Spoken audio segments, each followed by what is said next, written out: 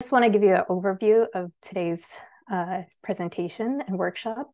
I'm going to start off with a general what is an artist statement and bio for anyone who is new to writing an artist statement and bio. And then we're going to jump into the drawing exercises. So get your hands ready for that. And then after those drawing exercises, I'll give you some writing tips of how to use those drawings. After that, I'll give you an artist bio template. And to end off the workshop, I'll give you some tools that can help you moving forward, some helpful scenarios of where you can apply your artist statement and bio moving forward in your career, and examples from my own career of how I utilized my artist statement, my bios, and my drawings to do my projects. And in the end, we'll do a question and answer period. I invite you to show me your drawings.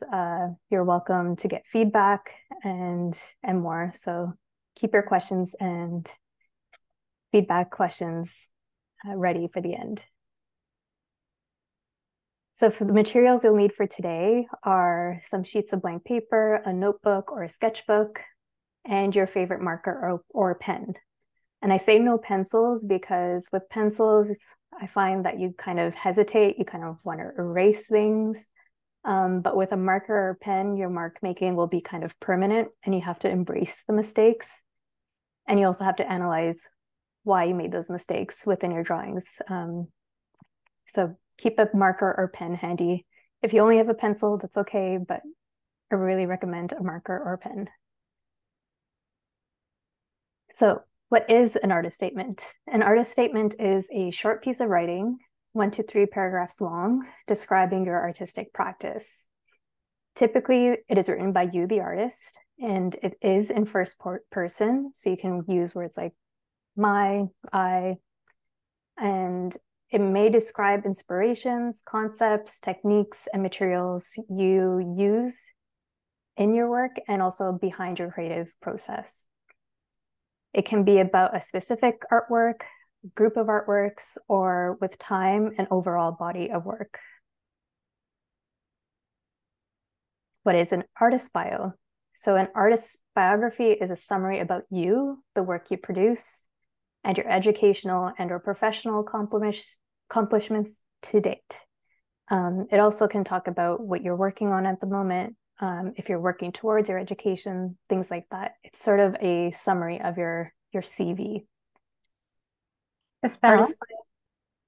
Okay, so since you didn't see these images, these are photographs that I've produced by using a laser printer that I've hacked. So this is a photograph printed with a laser printer that looks like a drawing and painting.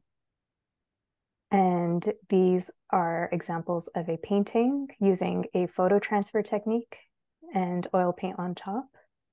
This is canvas. And this is another example of a photo transfer on canvas and oil paint on top. And this is based off of a photograph I captured. This was the overview of what we're working on today. So I'll be going over what is an artist statement bio, the artist statement and drawing art exercises, writing tips, artist bio template, tools, helpful scenarios and examples, and question and answers at the end. So materials. I'm just gonna hover over these slides since it wasn't recorded. And we were at what is an artist statement and what is an artist bio. So back to what is an artist bio, it is written in third person. So this is where you would talk about yourself as if you're someone else. And usually a few lines to a paragraph in length. And you can always modify your artist bio to be shorter or longer, depending on what sort of application you're filling out. So that's just an overview. We will go into these in more detail.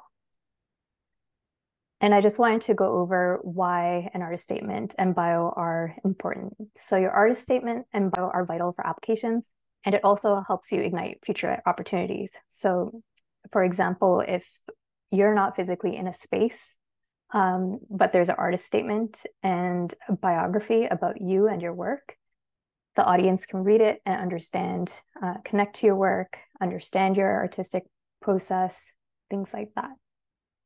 So the statement and bio are used for opportunities such as exhibitions, grants, award applications, residencies, your artist website or portfolio, and more. So you can really apply your bio and statement in many scenarios, especially when you're applying for different projects, public art applications, things like that. An artist statement and biography stands in for you. So especially when you're not there, for example, your statement really speaks on behalf of you. So you really have to think about that when you're writing your statement. And we'll go over that later too.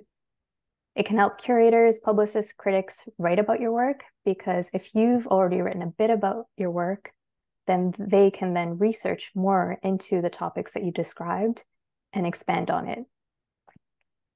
Taking the time to reflect and write about your own work may also inspire your creative process. So if you write about one painting, you might get an idea about the next 10 paintings, because that writing period actually sparked a lot of other ideas. This image that you see on the right-hand side, it's an exhibition that I had in 2020 in Toronto, or sorry, 2022. And this is an example where visitors are engaged with the art after reading the statement. I was not there when this was captured, so they're actually getting close and trying to understand the process of these paintings. So we're going to jump into the drawing exercises, and I'm going to start up with like a bit of a warm-up. So we're not going to go too deep into the difficult parts of your own psyche. So for the warm-up, I just want you to grab a blank piece of paper and your marker and just follow my cues. This is going to be really quick, so don't think too much about it. Just like go with the flow. Nobody's judging you. You don't have to be the best drawer or anything. Just doodle what I suggest you doodle. So on one page, draw a straight line.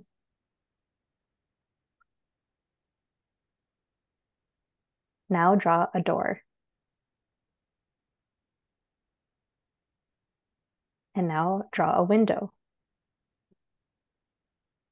I'm going very quickly because you shouldn't have to think about this too much. Just really, you're doodling, you're warming up, you're drawing something inside the window now. Now draw a fly. Now draw a picture frame. Now draw something inside the picture frame. And this is the last one. And so this is a really quick exercise just to get you warmed up. This was my version. I'm really curious to see yours, because this could go a million different ways, and it'd be really fun to see at the end what you've also drawn. So that was a little quick warm up. And now we're going to get into doing your doodles for your artist statement. So for the following exercises, I want you to look at or imagine an artwork that you created. This can be one artwork. It could be a group of artworks that you made using similar methods and or materials. So just to give you an example, I'm going to work with the images I showed at the beginning. These are my image examples. So I have my 2 photographs that I've printed on paper with a laser printer.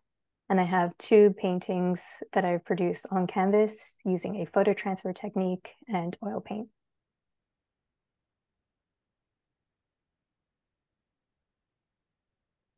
So in this drawing exercise, we'll have a blank new page. So you're thinking about your work. I want you to doodle a personal story or a history that you feel connected to. This story or history may have inspired and or influenced you in the work that you created or the works that you've created.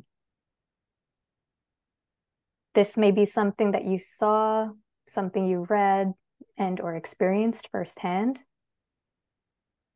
It is open to all possible stories and histories, from the easy to the difficult. What was the environment or location like?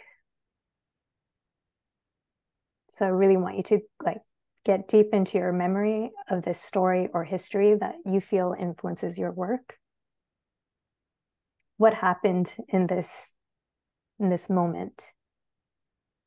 So these are points just to think about as you're doodling. What do you remember or know? Is there information missing? If there is, maybe you draw some kind of unknown, however you want to interpret that. What are the figures that are involved? Who were they? Are they real? Are they imaginary? What world or genre does your work live in? So is it like sci-fi, fantasy, historical? So these are just a few questions that I'm giving you to prompt you to think about a story or a history that you feel connected to, because chances are it's connected to the work that you produce as well. So I'm going to show what I came up with. And this is a doodle of me as a child jumping through the TV to eat a mouthful of cookies with the Cookie Monster. Because I really felt that if I could break the glass barrier, I could enter this fantasy world.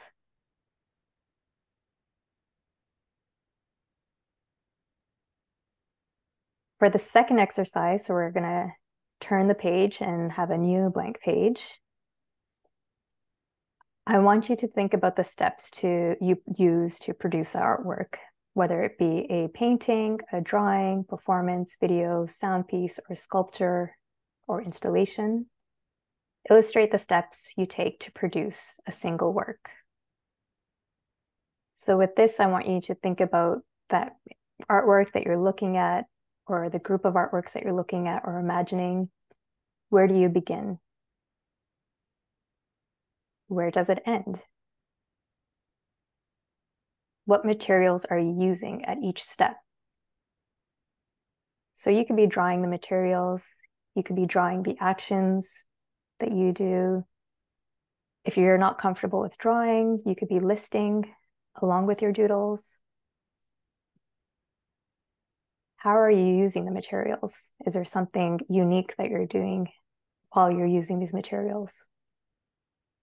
What action are you performing at each step? What does your work look like or sound like? Are you referencing any art movements? So these are just a few questions you could be asking yourself. There's many more you can be asking yourself if it applies to the way you work. Basically, you will be sort of drawing a cycle, a process cycle of how you work. Maybe you're stretching a canvas, priming it. Where do you go from there? So I will reveal mine.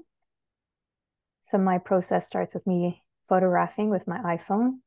Then I'm printing with my laser printer. And I'm then scanning the image that comes out of the laser printer that I've hacked. I've enlarged that image after scanning it, and I've printed it again. And then I'm cutting off, these are all the little details in my process. I'm cutting off the white edges around my prints. Then I'm gessoing the image, sticking it onto the canvas. After 48 hours, removing the paper. And so this is the photo transfer on the canvas at this point, and I will paint on the surface of that transfer.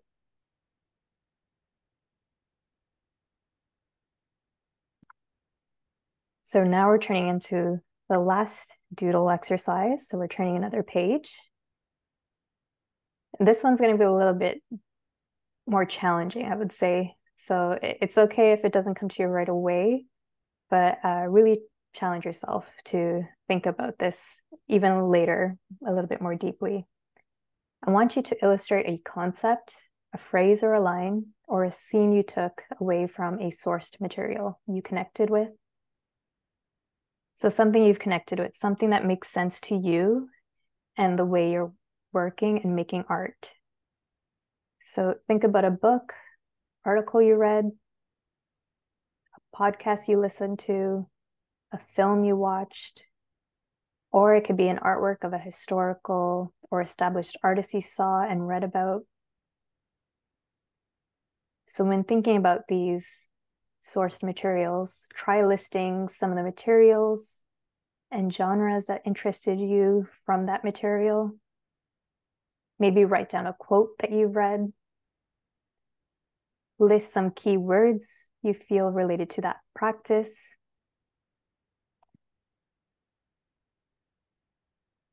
Remember, these do not have to be related to art, but chances are the work you create is related to the material you consume. So if you're really into reading articles about outer space, chances are that is influencing your work.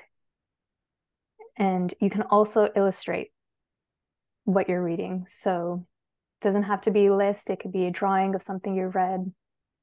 You're really trying to break down these concepts that you've absorbed throughout the day or on your morning walk while maybe you were listening to a podcast and you really enjoyed it. And I have a little tip on the side that if you're looking to consume material to help strengthen your artistic research, a good idea is to search keywords that are related to your art practice at the local library. That's how I started. I was searching materials on technology and media during my thesis in 2008, and I came upon Marshall McLuhan, and that itself sparked a whole bunch of other books that I wanted to read. So the library is a really great place to start. So my little doodle here, it's more text-based in this one. I took an idea from the book Liquid Love by Zygmunt Bauman, where he talks about individuals in a community, how things in the virtual world on the screen is kind of occupying our reality, and individuals are losing a sense of community in the real world while focusing more on the virtual world. And there's a whole lot of concepts. It's an intense book, and what I took away with it were these 4 words and how they kind of work with each other. So this was my way of making sense of this book for me.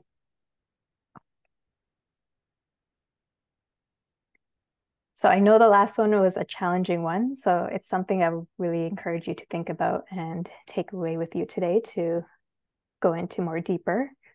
But essentially what you have after doing these 3 exercises is a vision board for your artist statement. So I want you to look at the 3 drawings that you've produced as a group. These visual cues, lists, and notes that you've produced very quickly. I didn't give you much time. I typically spend 5 minutes on a doodle. So for time reasons, I did not give you that today. But you can quickly now start to write your artist statement from those 3 images. So I've sort of broken down the artist statement into 2 paragraphs, but you can do 3 paragraphs. Artist statement is usually just a page long. Mine is just 2 paragraphs. So for this exercise, I want you to combine the drawings of exercise 1 and exercise 3 would be your paragraph 1. This would become sort of your thesis statement. It describes how and what and why you make work.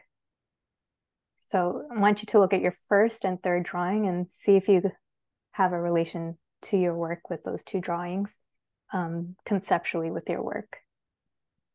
And paragraph 2 becomes a combination of the drawing exercise 2 and 3. So here you're just going to describe the materials that you're using, how this may relate to your thesis. This may include an artistic or other influences, movements related to your work. And it also describes what your work may look like or feel like or sound like. So this is combining the second drawing and the third drawing. So these are just my suggestions for the first paragraph and the second paragraph. But essentially you need to make the statement and structure work for you and how you work. But based on these two ideas, these are some points to think about when you're going to now write based on your doodles. Your artist statement is written in first person, just a reminder, so you can talk about it when you're referring to yourself in this sense. It's 1, 2, 3 paragraphs long, no more than 1 page. You want to think about who your audience is, and typically it's someone who knows nothing about art. So you really want to use very simple, very concise, honest, and straightforward language. I want you to think about what is your work about, what ideas are you exploring, how can you make your work easy and accessible to understand? Would you be interested in seeing your work after reading your statement?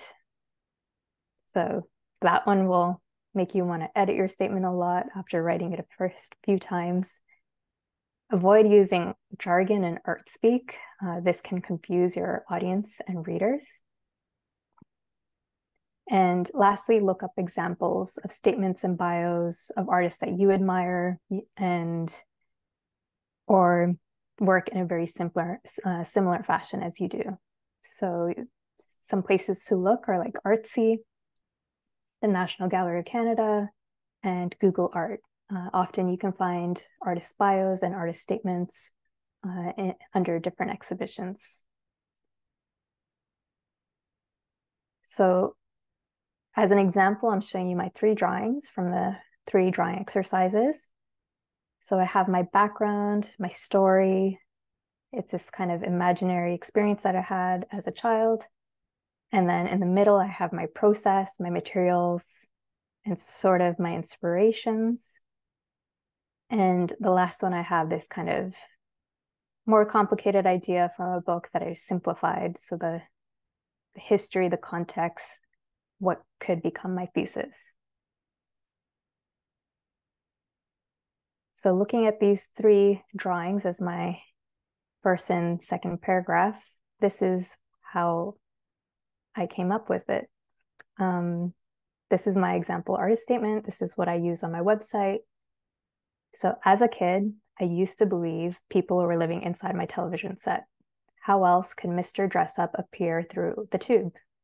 If I was allowed to break the glass barrier between Sesame Street and my living room, I could have enjoyed mouthfuls of cookies. Despite my fantasy of jumping through a looking glass, I soon learned that was not the reality. My television was old. It began to show some glitch-like symptoms, automatically changing channels and distorting colors and figures. Blurring the boundaries between a window and a screen, I utilized smartphones, laser printers, software, and paint to create lens-based works full of color and errors. I pushed the limits of print technology to the point it releases data, photographs captured from life, impressionistically. I use paint, loose, chromatic, and illusory qualities on thinly transferred scenes to revisit unseen and internal. Juxtaposed layers of the real and abstract explore the nature of collective memory shaped by physical and virtual realities. Caught between security and freedom, vibrant, eroded, and restored, my works invite an exchange of perspectives. And with my example artist statement, I sometimes do include that doodle of the more complicated thought that I've simplified from the book of Zygmunt Bauman. I use this drawing on my website. I include it on my portfolio, and where I can, I include it in my project proposals as well. So that statement was not something I wrote on my first try, but as you can see from my drawings to my statement, the ideas that are in my drawings came through in my writing. So I have a few writing tips for you. Imagine you're explaining your practice to someone unaware of the art world. So if you're describing your drawings verbally to someone, maybe try imagining you're talking to someone and record yourself describing your drawings. Chances are you're verbally saying your artist statement. Keep language simple. So I keep saying that it's because it can get pretty complicated when you're trying to simplify concepts from books, but really try to write in a way that also you understand it and someone who knows nothing about art and nothing about the book you read, that they can understand what you're writing as well. Review your artist statement and bio as a whole. Does it read like a story? If it does, it's a good sign that your writing is very readable and approachable. I've suggested you use the Grammarly app. This is a free application online. You can upgrade by paying. I have not done that. But it's a great way to copy and paste what you've written so far and see where you need some work. It'll give you some suggestions. It'll tell you where to place commas, things like that. Have a friend read your statement and see your work at the same time. So this way they can see if what you're writing matches what you're painting or photographing or producing in a video, things like that. Do not get discouraged if your statement is not complete or perfect. Like I said, that statement that I read right now was not what that is when I first started. It evolves, it changes, and it changes with your creative journey. So it's something you can always revisit, something you can tweak. Maybe you'll get some feedback and you'll take that feedback and adjust it. So it's not a permanent statement. It doesn't have to be. You can keep modifying as you move on in your artistic journey. And the last point is welcome feedback as it comes. Don't take it too personally. Just take it positively that it's going to improve your writing. Take notes, reassess. How can you make your statement better? Reflect your work. So the artist bio, I would say this is much easier after doing the artist statement. I've actually created a template for you based on examples I found online. And this is something I did for myself when I went to write my artist bio. So on another blank piece of paper, you're basically going to fill in your journey. So first point, you're going to write your first and last name, or if you have an artist alias name, or you work in a duo or a collective, your collective's name. 2, you're going to write your year and place of birth. If it's something that applies to you, if you're a collective, maybe not so much, you would fill this in. And I like to say that you can also leave any of these areas blank. It's perfectly fine. This is a template based on other artist bios I observed on Artsy and other websites when I was writing mine. So 3, you're going to list your professions. Are you a visual artist, sound artist? Are you a scientist? Are you a teacher? This can be any kind of profession that you do. If it's related to what you do as an artist and you want to share it, I recommend you share it there. Number 4, description of what you produce. So number 4 is actually pulled from your artist statement. So you can pick 2 lines to describe your materials, if you're working in photography, if you're working in sculpture, and a brief idea of what your work is about. So just 2 lines from your statement. Number 5 would be your education. So whether if you're self-taught, or you did a few internships, or you're working towards your college or university degree, you can list that there. Number 6 would be awards. Number 7, any grants. Number 8, any artist residencies. And just a reminder, it's perfectly fine if any of these are blank. A lot of these were blank for me when I started. Number 9 would be group exhibitions. And for this one, you want to list it in ascending order. So exhibitions you had in 2020, 2021, 2022. And you want to keep it to the most important ones because the number of exhibitions you do can be a lot after some time. Number 10 would be solo exhibitions. 11, any public artworks you've done. And 12 would be anything else, anything related to the experiences of your personal creative journey. So when I was starting as an artist, I was actually working in theater.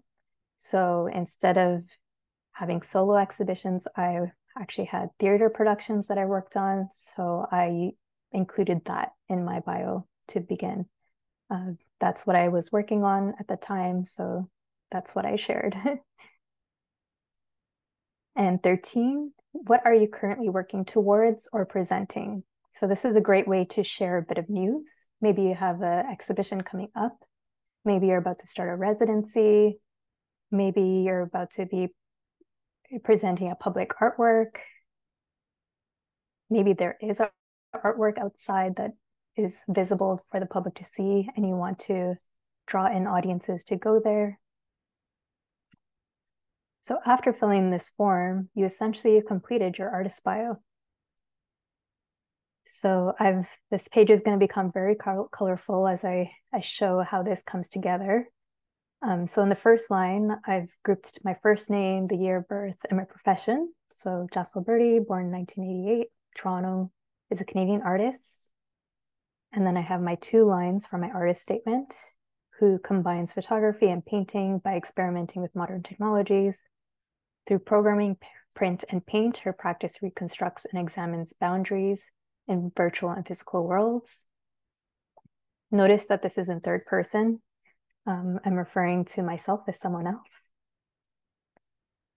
Number 5, I've included my education, and you'll notice that this is in ascending order. So Birdi completed her BFA in drawing and painting from OCAD University 2010, a museum internship at the Peggy Guggenheim Collection 2011, and a Master's of Arts Management from Istituto Europeo di Design, IED, in 2013.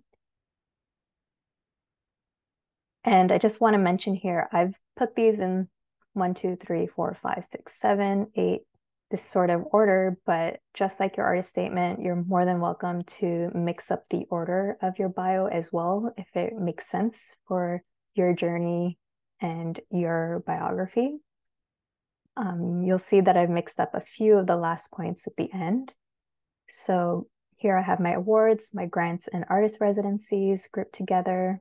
Her works have earned recognition from Ontario Arts Council, the Canada Council for the Arts, as well as several awards, including the 2013 Arte Laguna Solo Exhibition Prize, the 2017-18 Fondazione Vittorio Leonesio Artist Residency, BLM Stonefly Art Award, the 2020-21 Fondazione Culturale San Fedele Visual Arts Fellowship, and Martini International Award. It's a lot of words in my bio. That is because some of these titles in Italian, they're much easier to read than in English. But when you read other examples on Artsy and other exhibitions, this is kind of what happens with doing international exhibitions. The bio gets a bit wordy. In 2017, Birdi co-created the exhibition Command Alternative Escape for the opening week of the Venice International Art Biennale. So this is an example of an other in number 12. And then I have my solo exhibitions. I used to have group exhibitions in my bio, but obviously it was going to become very long. So I ended up removing them and just sticking to solo exhibitions. But if there's a very notable group exhibition that I really wanted to mention, I could also include that too. So during the 2018 Berlin Art Week, she showed in a curated solo exhibition, Transferred Recall. In 2020, Birdi presented Can I Play Outside, a solo exhibition supported by the RBC Foundation Emerging Artist Residency at the Robert McLaughlin Gallery. In 2022, she exhibited Eyes Looking Without Seeing, a solo show at the Women's Art Association of Canada in Toronto. In 2023, her works traveled to Occhi Guardano Senza Vedere, which is Eyes Looking Without Seeing, a curated solo exhibition at Fondazione Vittorio Leonesio in Italy. And so with that last bit, you can see I've mentioned an artist residency within my exhibitions. And my last bit of news at the end, currently Jaspal Birdi's public artwork, 11 hours, 2 minutes, is visible at the Canada Line Lansdowne Station, presented by Richmond Art Gallery for the 2023 Capture Photography Festival in Vancouver. So now you see this whole rainbow page of the bio, breaking down how I've moved these different groups to flow for my personal career. And you can do the same too. So you can make these pieces kind of fit together according to the dates in which you've completed different aspects in your career. So this is just an image of my bio without all the rainbow colors. You can see that I also have an artist portrait. I included that just to share with you that it's always a great idea to have a photograph of yourself, because often when you're applying for awards and residencies, sometimes they ask you for a photo in case you receive an award or the residency. They like to share news about you, the artist. So have a friend take a photograph of yourself. And I mentioned here in the title that this is an example artist bio long. So the form that I've given you gives you all the tools to write a very long artist bio about yourself. And what you can do from there is eliminate information, make it shorter, include the very key information that you want to share with an open call. Sometimes they have like word limits, and so you need to eliminate some words within your bio. So this is a paragraph long artist bio in a long version. I've seen longer, but this is just to say that it can always be shorter, and that's perfectly fine. So we're at 8:50. I'm going to share some tools and then also some helpful scenarios.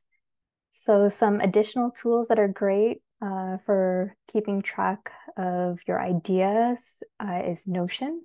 It's a great app for journaling, collecting your research, any links, and more online. So I use Notion to save images of paintings that I find inspiring.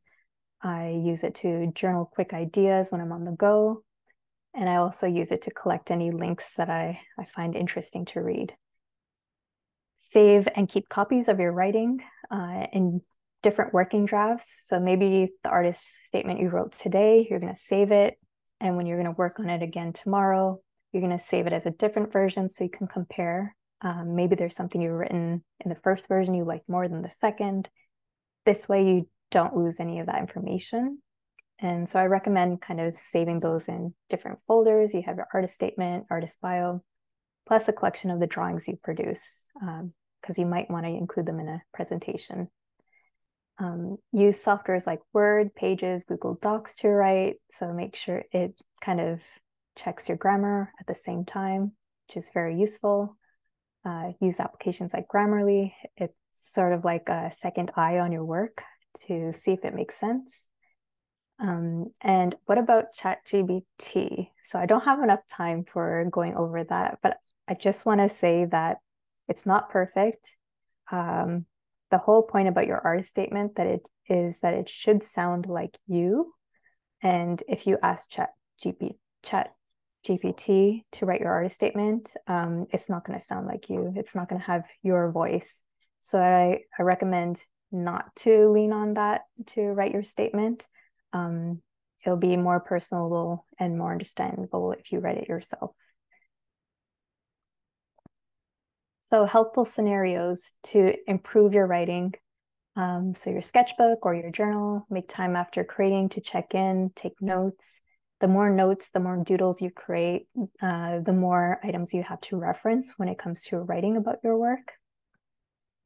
So take notes as you're going on with your day and making art. Studio visits. So if you ask a friend to interview you about your work, you'll find that when you're giving the answers back, you're also speaking about your artist statement. And so maybe they'll ask a question that you haven't answered in your statement. And when you do answer it, you realize that's something great that you can include in your statement. So take notes of the questions they ask, write down your answers. You could also be recording the conversation as you have your studio visit. So you have an audio version of it as well. And also when you have studio visits, they might advise you books, artists to see based on the work they see in front of them. So maybe your work reminds them about a book they've read or reminds them of another artist that you might find interesting. So you're already gathering materials to help your writing just through that visit. Similarly, exhibitions with your work, when you have conversations with visitors, it's much like a studio visit. They will ask you questions after reading your statement, and they will ask you about your perspectives. And all these kind of conversations add to your writing. So keep track of your answers, keep track of those conversations, take notes of any books, artists that they recommend. That way you can do your research on that as well. And artist residencies.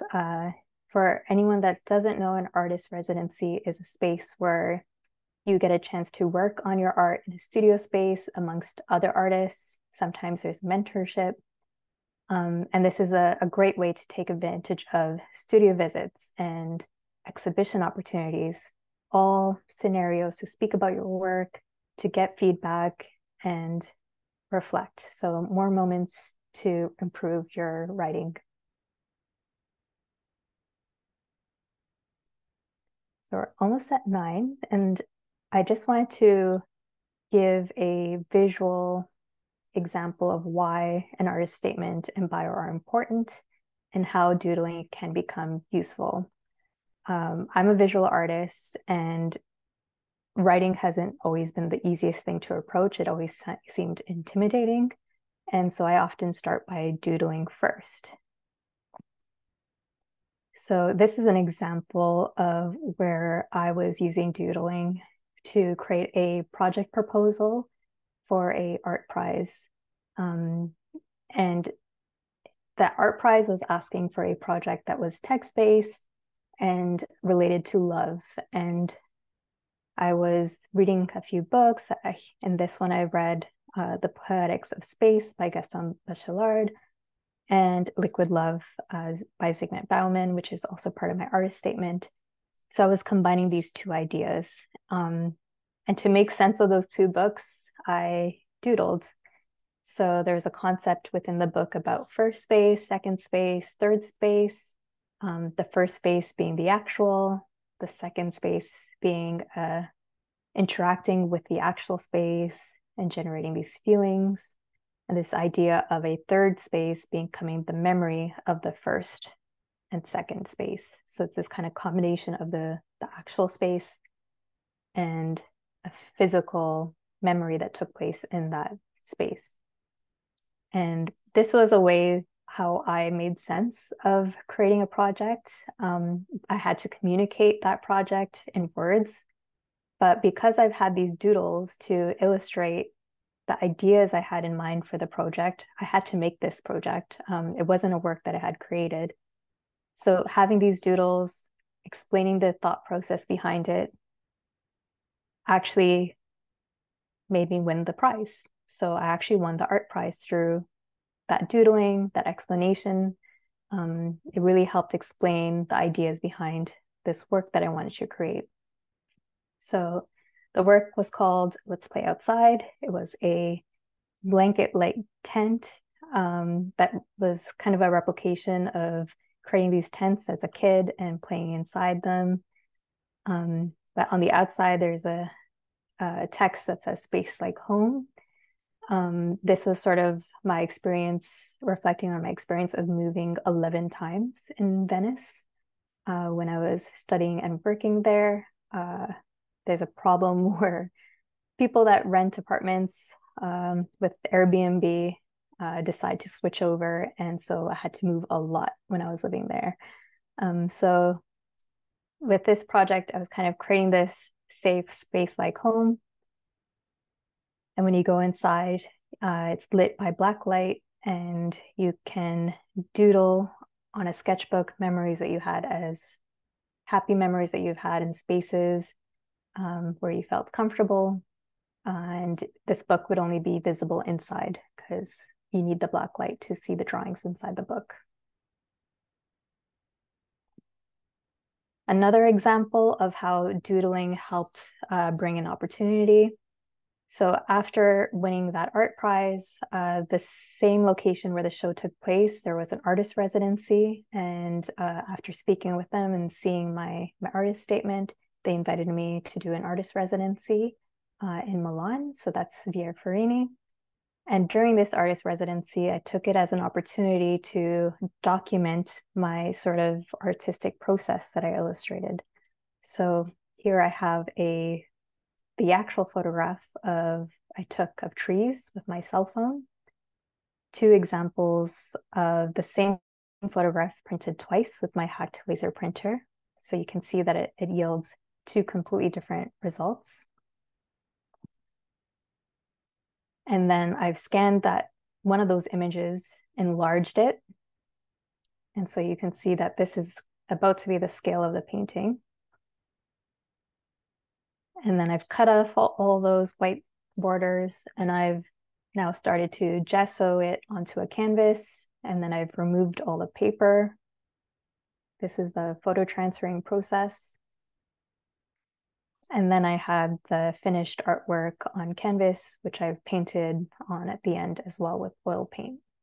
So by having that sort of illustration of how I do my process, I was able to map out how would I document it with photographs.